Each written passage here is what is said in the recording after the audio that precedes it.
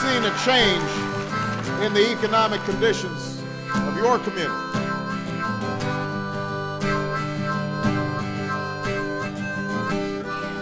Entire neighborhoods are studded with foreclosure signs. Families across the city feel like they're losing their foothold on the American dream. When we talk about the plummeting home prices and soaring foreclosure rates, we're not just talking about faceless numbers. We're talking about families.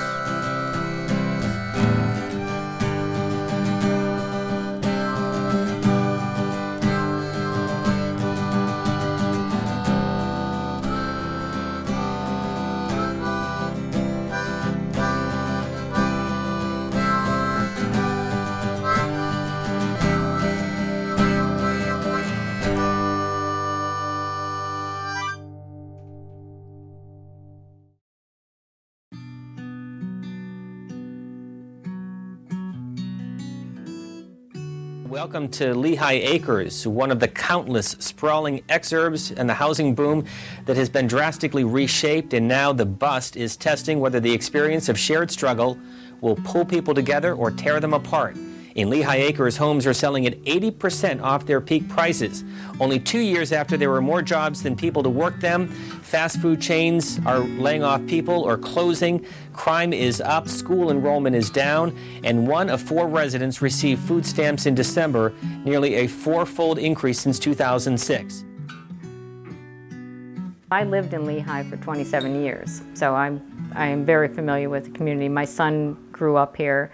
It was a wonderful community. We never had this type of thing going on here, but you definitely see the changes. You drive down any street and you see rundown houses now because people, have just moved out. The grass is overgrown. It's, it's sad to see that. So it's a sign of the times. It was like Armageddon was going to happen. There was just, did you have a 2-year balloon? 3, 4, 5, because it's all going to get whacked. Instead of, I'm going to buy this house and stay here for 40 years, their perception changed a little bit to, I'm going to buy this house and stay here for a couple years, and then I'll buy a bigger one, and I'll stay there for a couple years, and I'll buy a bigger one, and I'll stay there for a couple years. People who wouldn't normally have any experience in real estate investing were speculating on the fact that all they had to do was buy something, hold it for a brief period of time, and suddenly they would receive windfall profit. Yep, everybody was gonna make a fortune. And when the music stopped, a lot of people didn't. Nobody was predicting a crash. I didn't see anybody say, well, this thing's overheated.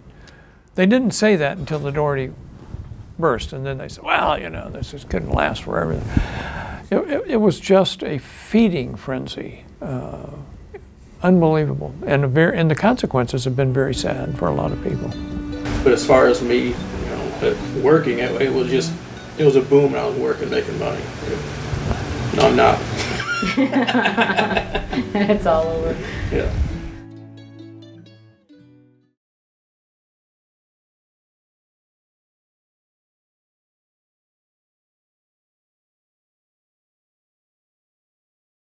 Our many years of expertise in the Florida market has led us to secure a limited inventory of the very finest properties available anywhere. And best of all, our staff has been able to secure these properties at a fraction of the current market value. Now, we have concentrated our efforts in only those areas that have shown phenomenal growth in the past and still offer tremendous opportunities for the future. Now, one such area is Florida's Lower West Coast, and specifically Lee County, recognized as the fastest growing county in the United States of America today. On the eastern border of Lee County sits a section of select prime residential property known as Lehigh Acres. Let's take a closer look at this unique area.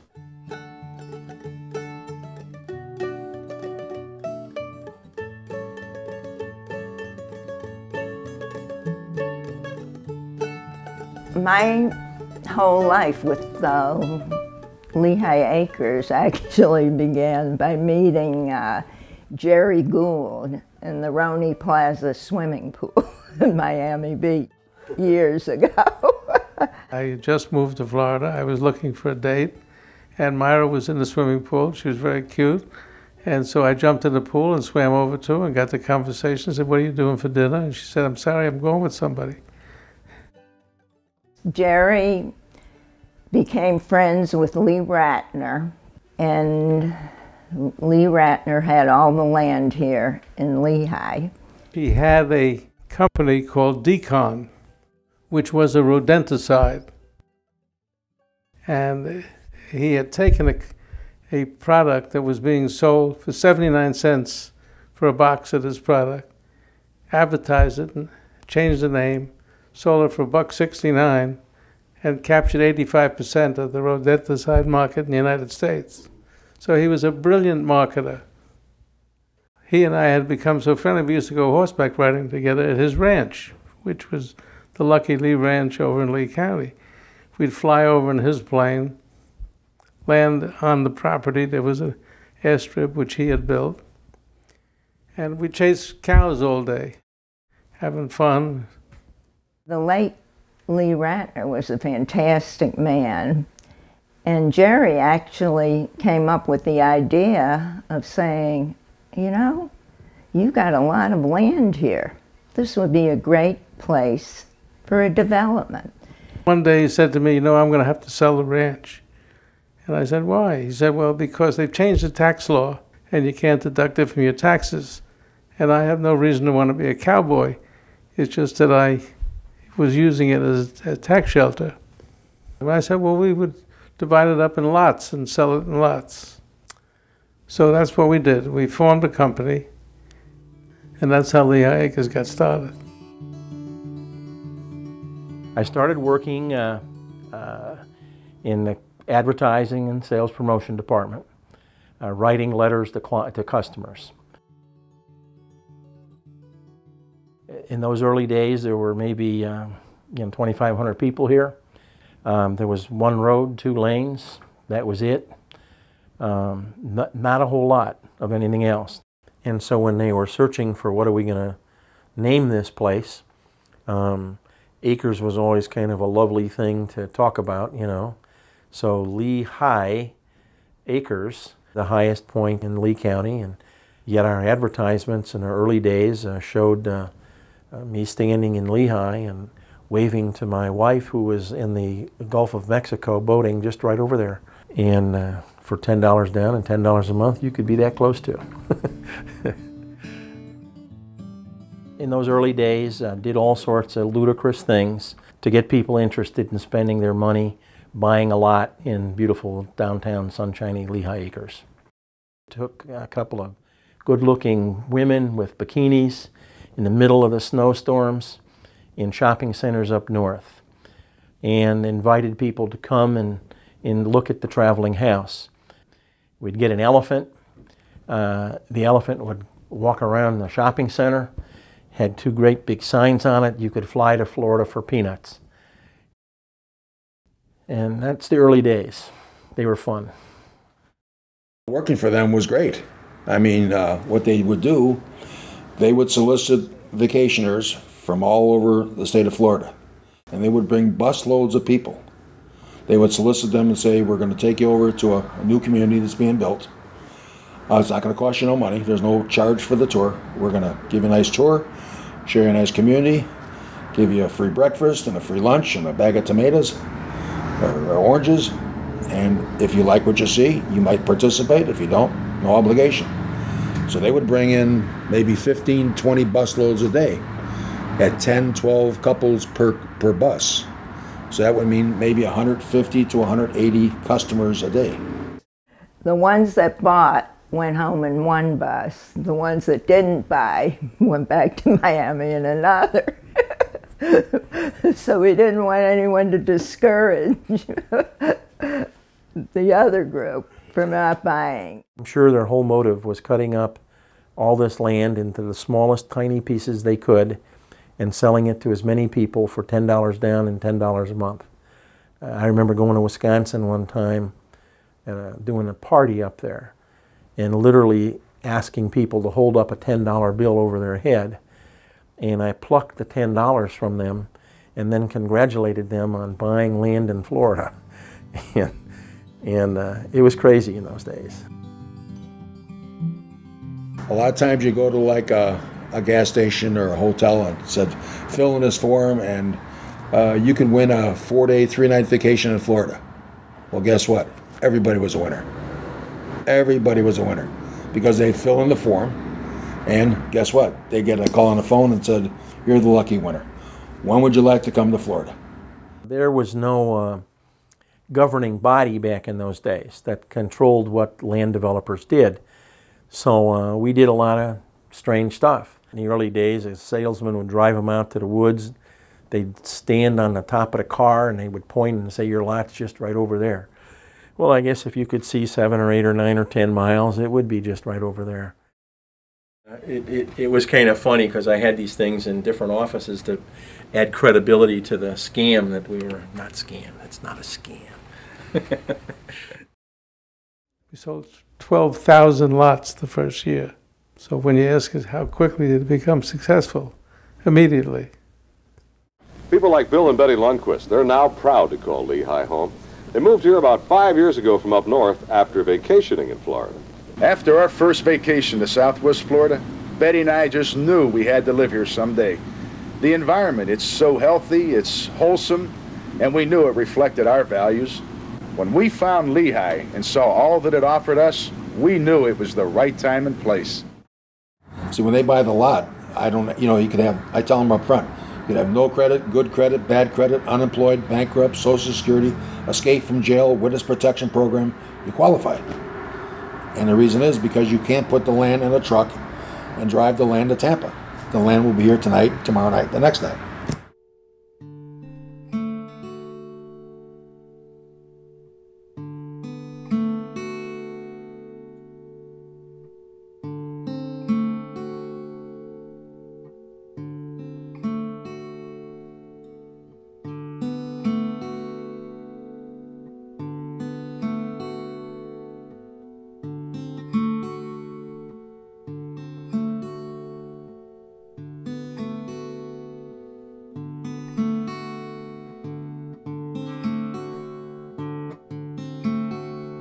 Lots finally sold in Lehigh for $50,000 and $60,000 apiece.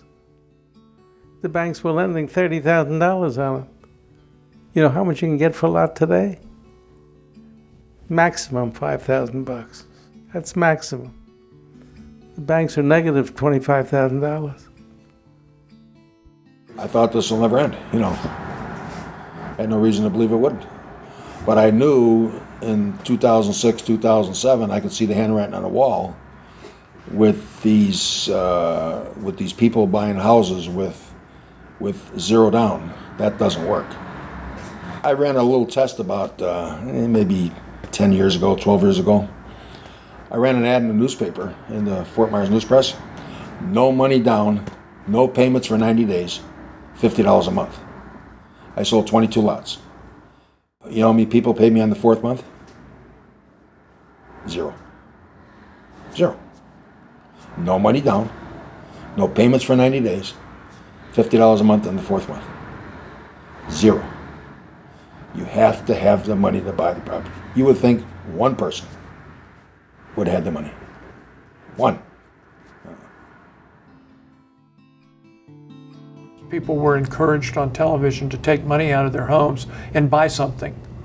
Everybody had a credit card to sell you. Everybody said take out an equity line. Everybody said consolidate your debt, buy something else.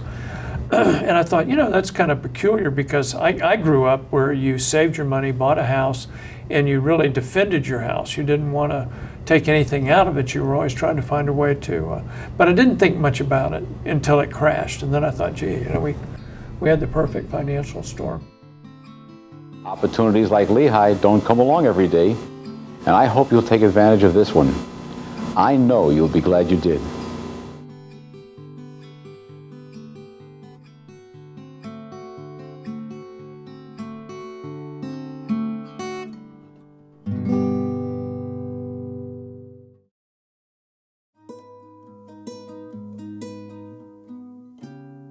Saturday and Sundays we come out here to sit, play Scrabble, and try and sell this house. What are you asking for it now? $69,900. And Any idea how much it might have been during the boom, the height? About $250,000 probably. She was a friend of mine that had the house, and she bought it in about 1982, and probably paid $69,900 for it at that time. Yeah. That's sad. Yeah, she bought it fully furnished. There's no longer any furniture that goes with it. Years ago, you know, we're $2,500 to buy a lot out here. They went up to, you know, $40,000, $50,000, you know, during the boom. Now, probably $2,500 again. People who knew, who, you know, are true investors, know they know what to look for, when to get out. I mean, because that's how they make their business. We used to comment, you know, you drive by all these new condos and developments and everything, and think, where are all these people getting all this money, you know, to do that? And as soon as they build them, they'd fill them up as fast as, you know, as they were built. They'd be filled up. They were buying dirt as it was being, you know, I mean. Getting on waiting lists, you know, to get into projects. You couldn't get, the people couldn't be down here fast enough to get what was going on. It was just amazing. People were buying 4 or 5 homes thinking they could flip them before the market, you know, before there was any consequences. We had people telling folks, you can buy now and you'll never make a mortgage payment because somebody will pay for it. You know, you'll sell it. So it was just nuts. There was a time when typically on any given day, 5 new homes were being started. Now you get 15 in a month, and everyone says, oh, that's pretty good.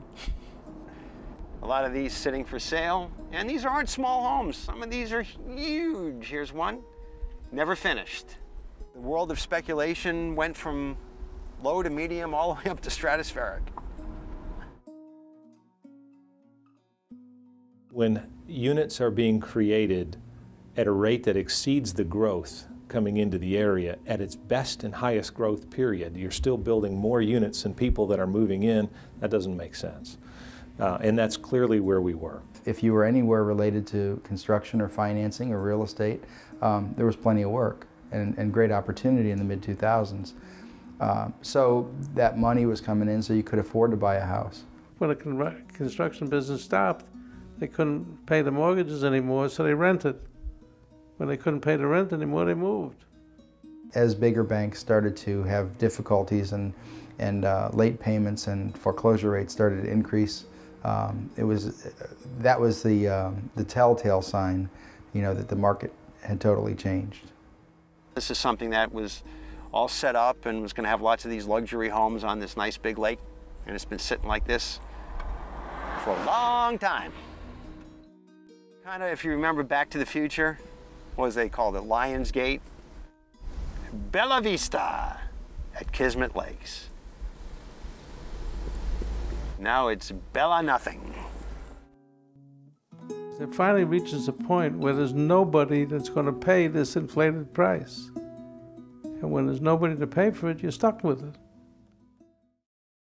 My name is Melinda Pinsinger. I'm a CPA. I work for a public accounting firm in Fort Myers, and I was an owner of a coffee shop in Lehigh Acres, the LA Cafe and Coffee House, until November of 2008.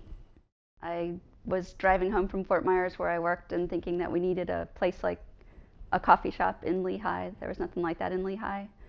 So knowing that I had equity in the house, I decided to do that. And I researched for about 2.5 years and opened in January of 2008. My feeling was that if the coffee shop didn't go as planned, the worst it could get, I would have to sell the house so I could pay off the equity loan. The first house I bought in Lehigh Acres, I bought in 2002. I was there for 2 years, and I bought this one in 2004. At one point it was appraised at $290,000. That was in 2006. In November it appraised at $140,000, and now it's down to $79,900. Every time I have someone look at it, it's lower.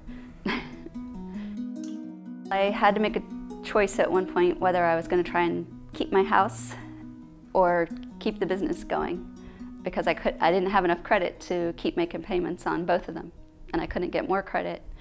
So I decided to stop making the payments on the house and try and save the business.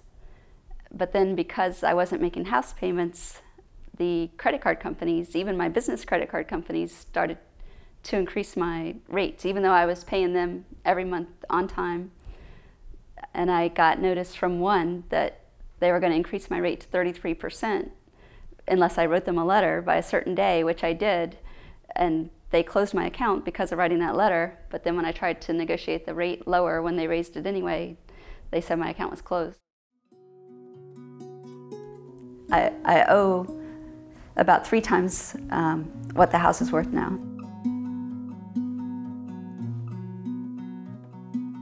The abandoned homes and the economy being the way it is, huge uptick in crime. For a while, the air conditioners, even from homes that were being lived in, they would just come back at the end of the day and no air conditioner left outside. They were stolen for the copper tubing. The police have been there many, many times. DEA and FBI all surrounded the house. Quite a scene one night. Next thing you know, people are gone. And no one's taking care of it. 2000, the house I lived in sold for $45,000. 3-4 years ago, they wanted $210,000 for that house. You know, it's still for sale.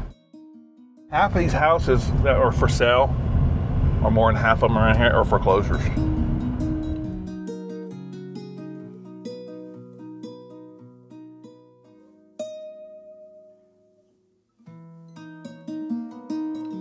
I'm in the middle of it, watching all these deeds being recorded. We're having just an unbelievable time trying to keep up in the official records with all the mortgages and deeds and everything. Mortgage foreclosures 2 years ago we had 3,500 filed for the first 7 months of our fiscal year. Last year we had 15,061 for the same time period. That's October through April. This year we had a mere 14,625. So it's down 3% from last year, and it's still up 313% from 2 years ago. My name is Maggie Gonzalez, and I live in Cape Coral, Florida. And January 1st is when we renew our lease for 2009. Well, the landlord or manager came to the household to tell us that the owner had stopped paying the house in September of 2008. The manager said that the owner was using our rent money to pay for lawyers. And we get this in the mail for 1 month. Next month, same document, still same thing in the mail, saying that the house is going under foreclosure. And another one, and another one. This was actually the first one. And then this is our actual August lease. I was actually very worried that the bank would just come, you know, someone would come to our door and say, all right, well, you got 30 days to move out, you know? So that's what I'm worried about. If we move out, it's like a jungle out there because there's so many people in our same situation that are looking for a roof over their heads to live, and you know, it's hard since there's so many of us to find a place to live.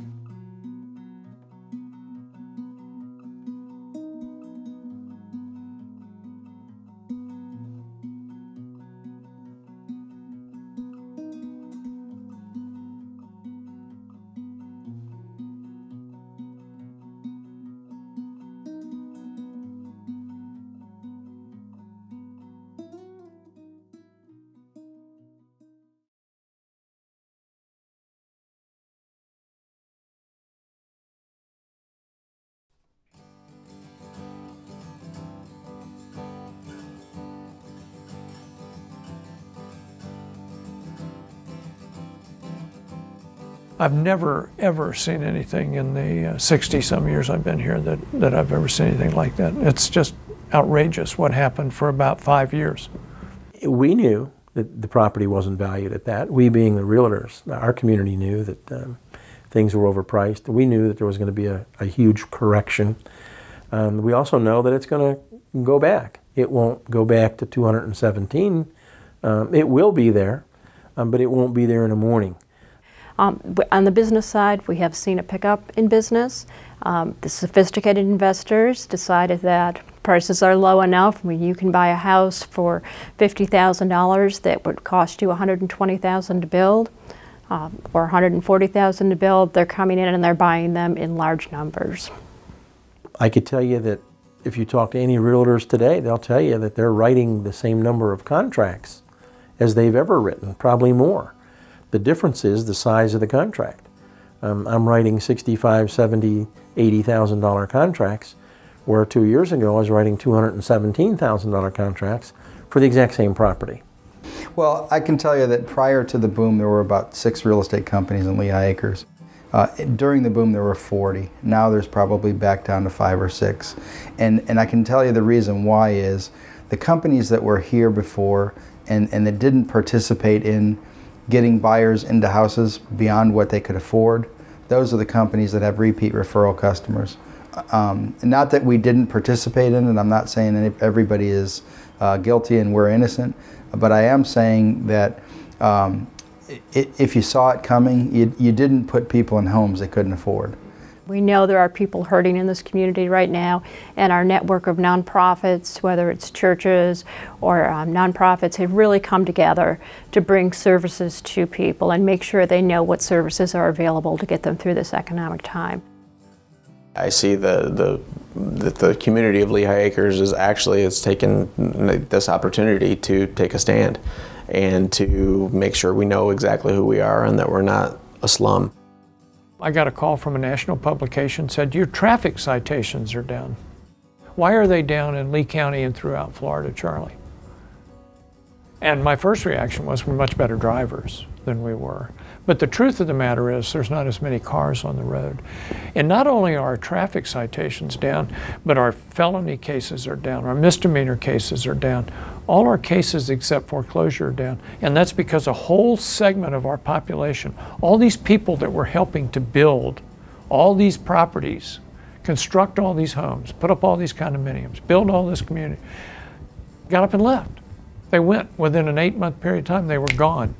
And when they left, they took a lot of the crime with them. A lot of the stuff that we had went with them. And they also left behind properties that just said, well, I can't pay it, so they left.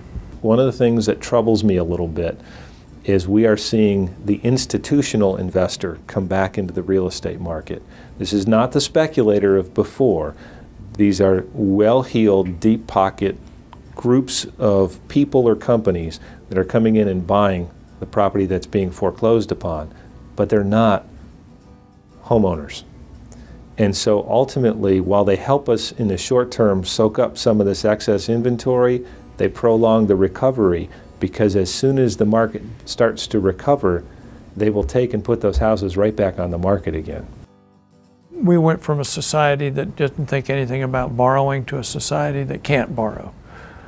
For whatever reason, the banks aren't lending, their credit's ruined. So we're going to go to a more cash society. We're going to probably depend more on our local banks again, and we're going to reinvent how we do business.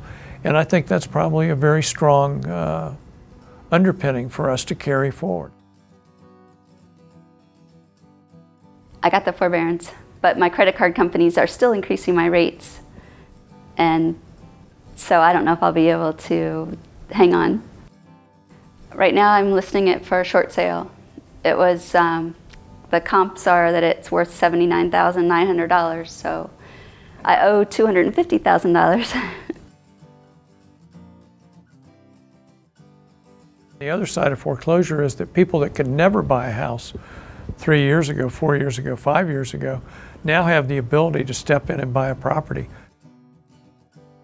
I have moved 36 times in my life, and the last thing I want to do is move again. So I was sitting in the couch one night and I said, hey, let's buy the house. You know, we were hearing on the news houses for $80,000, $60,000. You know, why not? We're so settled here with my family that why not just try to purchase the house? So we actually went, my aunt is a mortgage broker and my cousin is a realtor. So we in Miami, so she got us all prepared with all the paperwork, and we put an offer to the owner and an offer to the bank, since the house is now a short sale. And we're just running around in circles getting the paperwork in order. I would say for at least 5 years, things ought to be on a more even keel, because the economy has to finish turning around and people have learned a lesson. But how long will that lesson last? Usually memories are pretty short, and I'd say 20 years from now, if the opportunity existed, the same thing would happen again. We'll get back to a normal, stable market where we have, about the same number of buyers and sellers, and back to modest appreciation where we should be.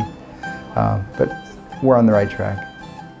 We've been here for 33 years. We're going to be here for hopefully 33 more. That's the way we work. We'll be back in the boom, and I know we will.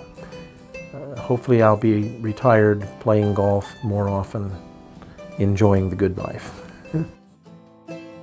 People say, oh, you moved here from Miami Beach? And I said, well, I never regretted it, because it was a wonderful place, and I feel that it still is.